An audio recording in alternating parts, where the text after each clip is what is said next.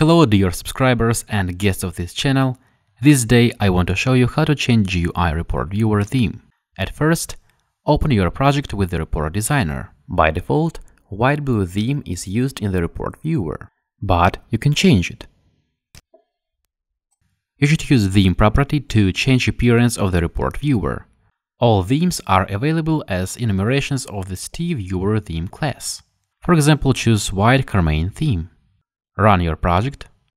Now the report designer uses the seeded theme. Thanks for watching.